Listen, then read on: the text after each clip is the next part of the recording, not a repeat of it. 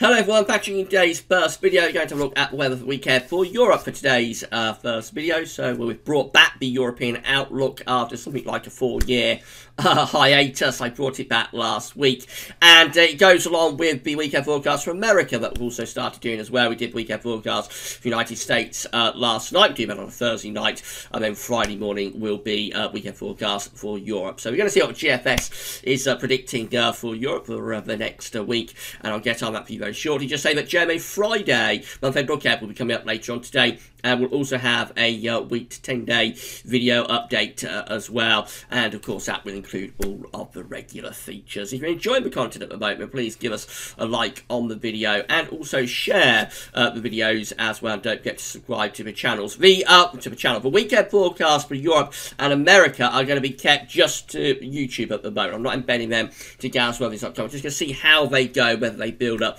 a little bit of a following first of all. So if you want to be notified when we release the weekend forecast for Europe and when we release the weekend forecast for America, you will need to subscribe to the channel, and you'll be notified when we do that.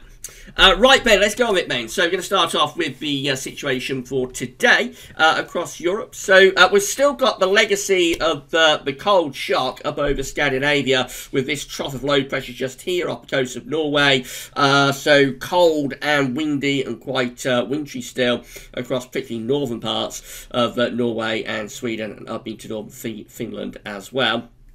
Going further southwards, we've got quite a bit of low pressure through these more southern and eastern parts of the continent. Pressure is quite weak across some of these parts of Europe. High pressure beginning to ridge in from off the Atlantic, though, in towards the UK and Ireland. That is a sign of things to come in the week ahead.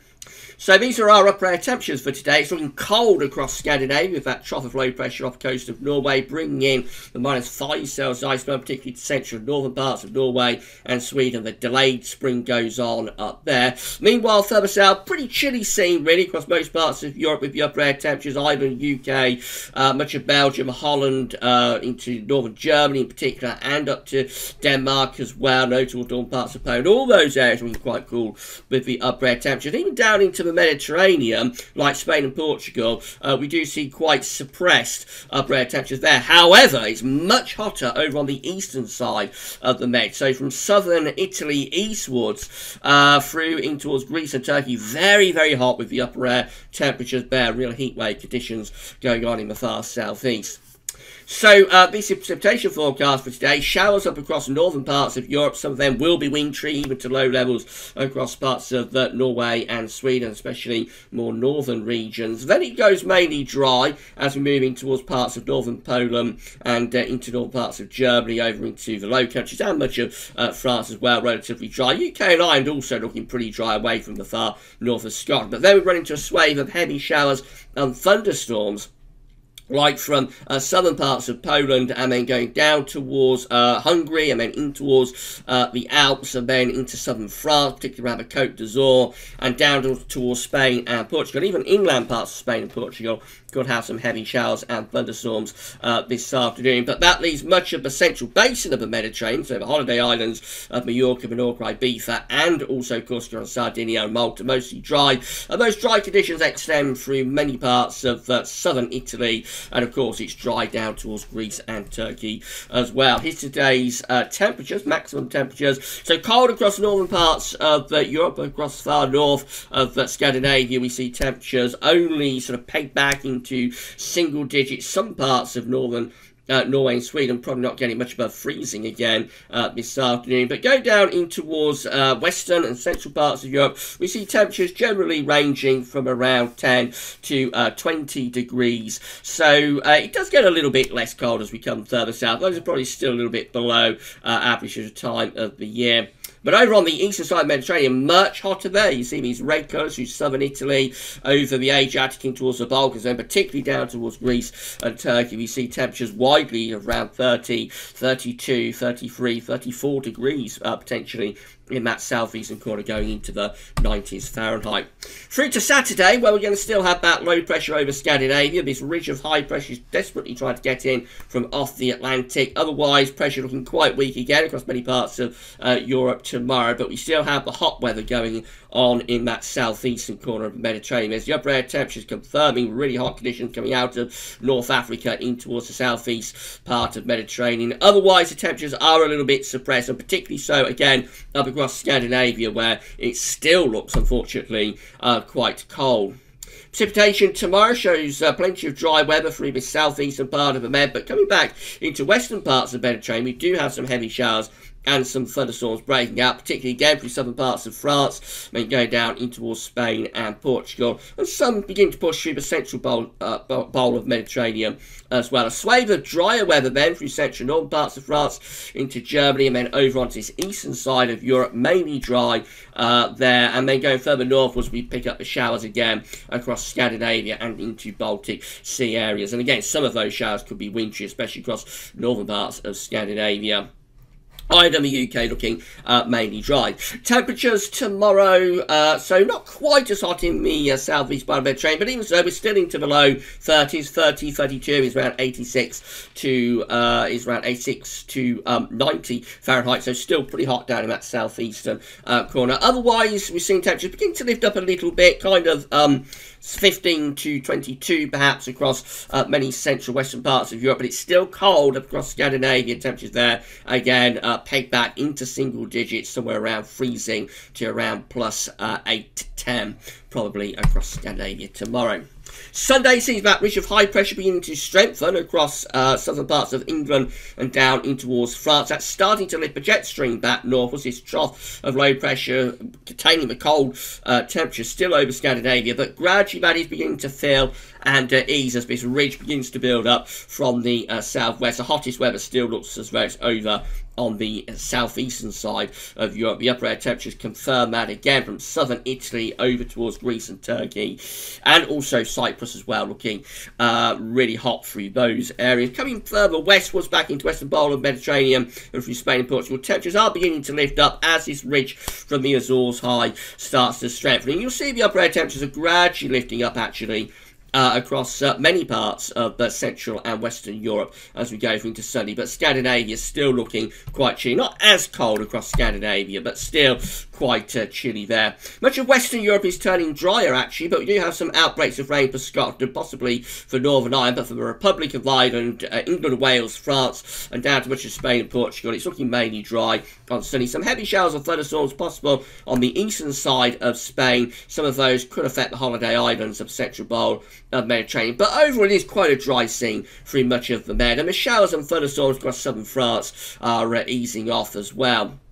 More in way of showers across eastern parts of Europe, and still a very showery scene, some of them probably still wintry across parts of Scandinavia. Temperatures remain suppressed across the far north of Europe. They are lifting up a little bit. You'll notice southern parts of Sweden beginning to go in towards those yellow colours, but overall Scandinavia still with suppressed temperatures of around 8 to 12. UK, France, those sort of areas going up into potentially around 20, 21, that's around 70 Fahrenheit. Quite warm through western parts of the Mediterranean as well, becoming hotter through Spain and Portugal. Temperatures going to be to upper 20s Celsius. Hottest conditions, though, will be in this southeastern part of the Mediterranean, once again, with temperatures around 30 to 32 degrees. Warming up a little bit across eastern parts of Europe as well. Monday sees that high pressure starting to ridge in from the Azores through much of France into southern parts of the UK, and going through some of these western and central parts of Europe as well. Also a little bit unsettled with low pressure through the central bowl of the Med, and up across Scandinavia again that cold trough is beginning to weaken and move northwards. The upper air temperatures are gradually lifting up across many parts of Europe. Still looks quite chilly though over Scandinavia, I'm afraid, but overall temperatures, the upper air temperatures are lifting up. Hottest weather is through the Mediterranean. The heat just beginning to ease off perhaps a little bit in this southeastern corner of the Med, but at the same time it's probably starting to warm up across parts of Spain and Portugal. So heavy showers and thunderstorms could be breaking out through this central part of Mediterranean on Monday. So there could be some torrential and very violent thunderstorms through the central area of the Med. On either side looking mostly dry. Spain and Portugal mainly dry, and from Italy over towards Greece and Turkey again looking mostly dry there. Further northwards, many parts of western and also central to eastern Europe looking mostly dry, but up in the north it remains more unsettled with further showers likely through for Scandinavia and coming down into Baltic Sea areas like Latvia, Estonia, Finland, those sort of areas. The temperature on Monday looks like that. Still quite chilly across Scandinavia, but gradually, day by day, the temperature is beginning to ease up ever so slightly, but still we're struggling really to get much above 10 to 12. However, most parts of Europe looking warmer, actually, on Monday, with temperatures ranging somewhere from around, say, 18 to 28. 28 is into the low 80s Fahrenheit, looking quite hot through most parts of the Mediterranean as well. And then we go through into Tuesday. That ridge of high pressure is developing further through western parts of Europe. That possibly starts to push more unsettled conditions over onto the eastern side of Europe. The upper air temperatures looking like that, so still quite chilly through central northern parts of Scandinavia. Otherwise, though, most parts of Europe warming up. Looks hot in the southeastern part of the Med, and also becoming increasingly hot through Spain and Portugal. In fact, much of the Med looks like it is warming up as we go through into the middle part of the week. Heavy showers and thunderstorms from that low pressure that was on Tuesday in the central Med, pushing northwards into southeastern parts of France, southern Germany, and also over to Italy as well. There could be some violent thunderstorms breaking out through there, going up to Alpine regions as well, potentially. Most parts of France, Spain, and Portugal mainly dry through Greece and Turkey. Going further northwards, Ireland and the UK looking mostly dry, except for a little bit of showery rain across northern parts of Scotland. I mean, it's a case of showers or maybe some longer spells of rain across eastern parts of Sweden, going over towards Finland, and then down this eastern side of northern Europe. It does look a little bit more unsettled and showery through there. Temperatures nice and warm really across most parts of Europe. Still struggling a bit across Scandinavia, but gradually things are lifting up with the temperature there. But from like Denmark southwards, actually, it does turn quite a lot warmer, with temperatures into the low to mid-20s Celsius. For many others, ranging somewhere, I think, from around 20 to 28 degrees. So again, we're somewhere from like the low to mid-70s to the low 80s Fahrenheit. Spain looking hotter as well. Temperatures probably going up to around 30 to 32. That's 90 Fahrenheit through many central and southern parts of Spain and Portugal. Looking hot, but not as hot as it has been, but looking hot over across Greece and Turkey as well. Wednesday sees a high pressure drifting further northwards up towards Scandinavia. That definitely starts to turn things more unsettled on the eastern side of Europe and cooler with those northerly winds. However, most central western parts of Europe are starting to draw in some warmer air from the south. The upper air temperatures show that much of the Med is looking hot. It's becoming less cold across Scandinavia as well, and that ridge of high pressure, but eastern parts of, or northeast parts of Europe do look a little bit on the cool side. Quite warm on the western side of Europe as well. Spain and Portugal looking hot. Showers and thunderstorms down across southeastern parts of France and through Italy. Also this time going over the Adriatic in towards the Balkans. There'll be some big showers and thunderstorms there from the Balkans through towards the Black Sea. Going further northwards, the eastern side of Europe looks quite showery, but northern, central, west areas and through much of western part of the Mediterranean looking mostly dry with plenty of sunshine and that ridge of high pressure, becoming increasingly warm through Ireland, the UK, France, Spain and Portugal, with temperatures ranging somewhere from around 22 to 32, so that's 72 to 90 Fahrenheit, 90 Fahrenheit of course, down across southern parts of the inland parts of Spain. Going northwards, it is warming up and the high pressure across Scandinavia as well, so we're gradually seeing temperatures lifting up in towards the low to mid-teens Celsius, particularly through southern parts of Norway and Sweden, although these Baltic Sea areas do look a little bit cooler with those northerly winds, and then quite hot in the southeastern part of the Mediterranean as well. Thursday looks like that, so high pressure still in control for Thursday, but low pressure is trying to come in from off the Atlantic, just trying to break that ridge down a little bit. However, for much of northern Europe, high pressure is in control for Thursday. Pressure looking a little bit weaker in this southeastern part of Europe, perhaps. Upper air temperature showing it's nice and warm on the western side of Europe, hot through Spain. Once again, Mediterranean looking very warm as well. When it turns cooler, though, on the eastern side of this high pressure over Scandinavia, does turn cooler down the eastern side of Europe.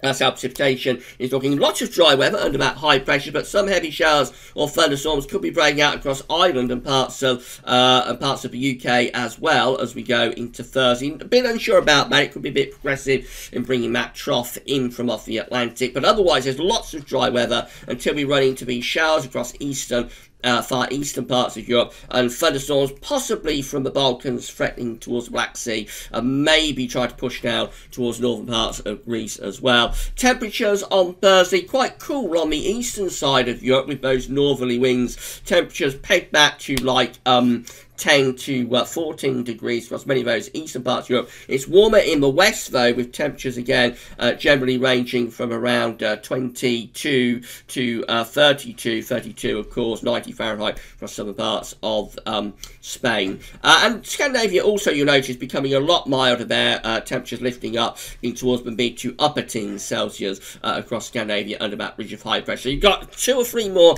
really cold days to come across Scandinavia, and then we should gradually start to see things warming up. France also looking quite warm with temperatures into the mid to possibly upper 20 Celsius on Thursday. I'm going to run you out up to day 10. So Friday looks like that, high pressure over Scandinavia, but things gradually beginning to break down across more western parts of Europe on this GFS run, with showers coming and going, possibly some thunderstorms too. That's Saturday, and as we go through into Sunday, then we start to bring low pressure in from off the Atlantic. This is Sunday 24th of May, day 10. We start to bring low pressure in off the Atlantic to the UK and Ireland, turning cool and wet there. Mediterranean looks mainly dry and hot and showery through the central and east parts of Europe, mainly dry across Scandinavia with that ridge of high pressure dominating up there. I'm not sure about the weather as we go into the bank holiday weekend. Well, what will be the bank holiday weekend for the UK sort of next weekend. Other models, particularly the ECL, I'll show you this in today's third video update. Other models are indicating that we could actually turn things increasingly hot as we move into the bank holiday weekend for the UK and for Ireland. So I'm not sure about where the GFS goes as it gets towards sort of days 8, 9 and 10. Right, that's it for your European outlook for this week. Please give us a like on the video if you've enjoyed it.